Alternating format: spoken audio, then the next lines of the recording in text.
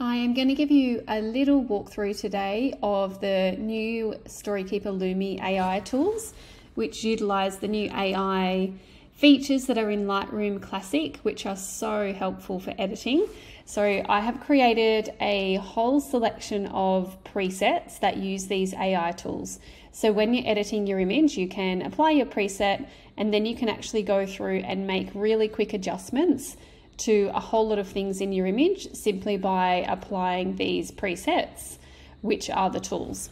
But they'll live in the preset area alongside your other presets that you might have. So I'm just going to give you an overview today of how they work and what's included in the pack. So I've had a few different images sent in. So this one is from Savannah. So I'm going to show you today how this works. So I'm going to apply the Meadow preset to the raw file. That is the Meadow preset there. That looks pretty good. So what I would like to do with this image, I think that exposure's right on. So now I'm going to go through here. So there's a few different sections in here. So you'll see there's different background tools. So when you grab one of these, what it's doing is it's selecting the background and not affecting your subject. So if you come over here to the mask area and click on this, you can actually see what it is affecting. So all of the background tools here, you've got cooling down the background, darkening, lightening, softening the background, and warming it up. So you can apply any of those to your image and it will not affect your subject. So that's really handy in all different lighting situations where you might want to retain the details and color in your subject, but actually change what you're seeing in the background. So those tools are really good. Next one here I've created is Clothes Enhance. So this will add a little bit of color and pop to the clothes that your subject is wearing. So adds a little bit of saturation and color. So that is another handy one to use. So I'm going to turn that one back on. Okay, so there's a few others in here. We've got some that affect the features. So we've got eyebrows, eyes, hair, lips. So you can add all of these things individually to your image if you wanted to specifically work on one part of a person's face or hair or eyes. Or there's another tool here called the Subject Enhance tool, which actually has all of that in one. So you can click that on. I will show you a little demo of that now.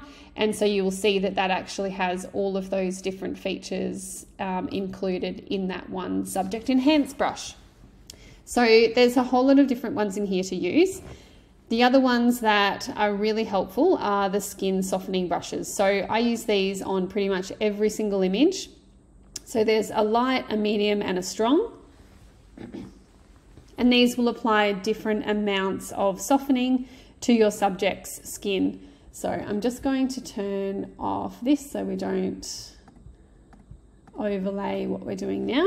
Actually, I will delete all of these masks so I can show you these. So we have the skin softening light. So when I hit apply, that is affecting just the subject's skin. So it's not applying the adjustments to any of their clothing or anything. And if you have multiple subjects in the photo, it will also apply that adjustment to them as well. So there's a few different skin brushes here which are really helpful. And the other skin tools that I've created are Subject, Reduce Red Skin, and Reduce Orange Skin. So if you do find that your subject's skin is tending towards one of these orange or red levels, you can select one of those and it will help even out the skin. So they're really helpful as well. The other one that I use on pretty much every single image is Pop and Brighten. So this will select your whole subject and it adds a beautiful pop and brighten to the whole subject overall. So there's a subtle version and a brighter version as well. So I will often apply one of these and then actually sync it throughout my whole gallery because I love using these on pretty much every image. Okay, so if I was going to edit this image, I'm just going to show you what I would do. The preset is applied. I would like to apply the pop and brighten to my subject. I would also like to warm them up a little bit, so I can choose Subject Warm Up tool. And then the other thing is I might actually bring back the sky. This might not be how I would actually edit, but I'm just giving you a demo of how you can use the tools in your own way. So if I come over here, I've got two blue sky enhance tools. So this one is a little bit more subtle and this one's a little bit more dramatic. So if I choose this one, that will apply it, and you can always come up here and see which masks you've got applied. And if you would like to turn them off, you can click this little eye tool here to hide the mask and turn it off your image, or you can actually delete it here as well. So whatever you'd like to do to see what it is affecting, and you can click on the mask as well and then make the adjustments or change the adjustments yourself. So if you feel like that's a little bit too much and you wanted to bring the exposure up just a tad and maybe change it back to be a little bit warmer, you can do that. So you can actually amend all of the adjustments as well. So really, really handy to use and very quick and simple to apply to your image. There is a couple of others that I was going to show you. So this is an image, let me just reset that. So this is like a full sun, direct sun type image that's quite warm. So if I apply a preset, I'm going to use Meadow on this. I'm going to cool it down a little bit. Now I think I would like to cool down the background a little. So I'm going to grab background cool down tool and apply that. And I've got two different tools in here for direct sun. So direct sun soften is going to soften the shadows and the contrast and the harsh light on your subject. If you feel like it's a little bit overpowering in an image, you can use this tool here.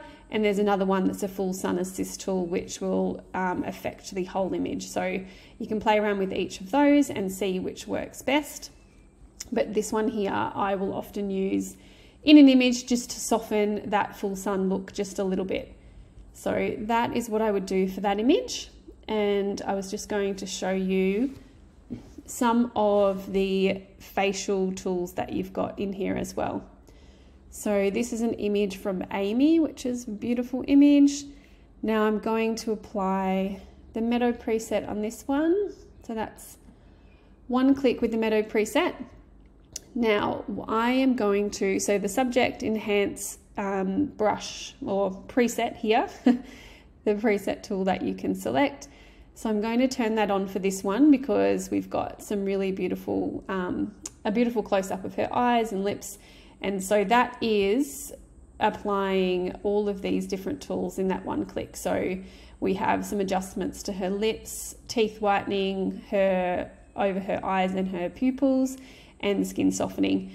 And these tools are very minimal and pared back. So they're never going to be insanely heavy in terms of the adjustments, because I don't want to change what somebody looks like so dramatically that there's no texture in their skin or their eyes look fake.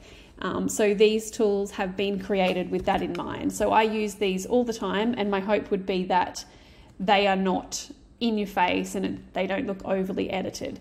So they're a beautiful pack to use if you love natural and timeless edits that don't look too fake at all.